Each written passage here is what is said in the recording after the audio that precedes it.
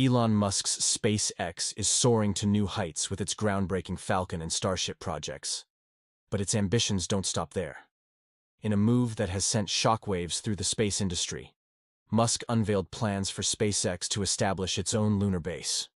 This bold announcement has caught the attention of not only NASA, but also rival space agencies like Russia and China, signaling SpaceX's relentless pursuit of space exploration milestones that were once unimaginable. But what's the roadmap for SpaceX's lunar ambitions, and what obstacles must they overcome to turn this dream into reality? Let's dive into this and more in today's episode of SpaceX Flight. The Starship launch cadence is picking up speed, with each mission showcasing greater advancements.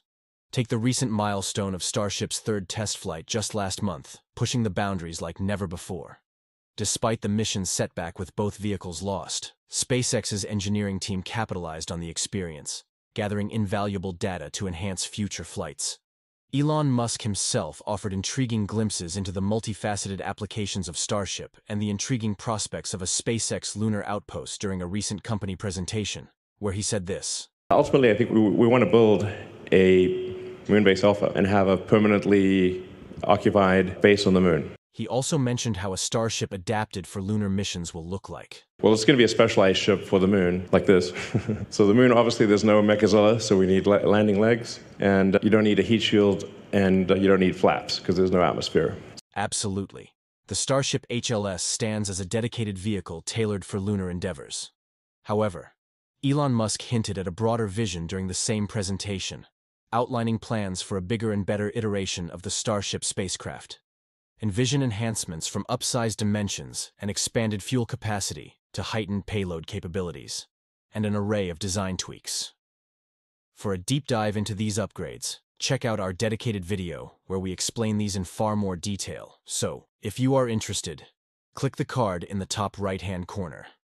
Imagine a Starship HLS mirroring the grandeur of V3, boasting a payload capacity that's twice as mighty, clocking in at a whopping 200 tons. This monumental upgrade fast-tracks lunar colonization, empowering the seamless transfer of heavy-duty equipment. What's more, the HLS variant sidesteps Earth's atmosphere entirely, shedding weight without the need for a heat shield and flaps. Delving deeper, a slew of design modifications, including a sophisticated system of reaction control thrusters nestled in the ship's midsection. These thrusters kick into action during the final descent, slowing the vehicle as it nears the lunar surface, preventing the kick-up of lunar regolith. Power is supplied using the large solar panels mounted on the ship's side, and the ship has to be equipped with landing legs, as no launch tower is present to catch the ship as mentioned earlier by Elon Musk. The lunar southern pole emerges as the starting point for initial missions, offering a temperate climate conducive to accommodating abundant volatiles. Enter an intriguing concept: repurposing a Starship cargo variant into innovative habitats. Stripping away its rocket components like engines and thrusters, this reimagined spacecraft utilizes its former payload compartment and fuel tanks as expansive living quarters for astronauts. Encased in lunar regolith, these habitats provide crucial protection against radiation and micrometeoroid impacts. But the innovation doesn't stop there.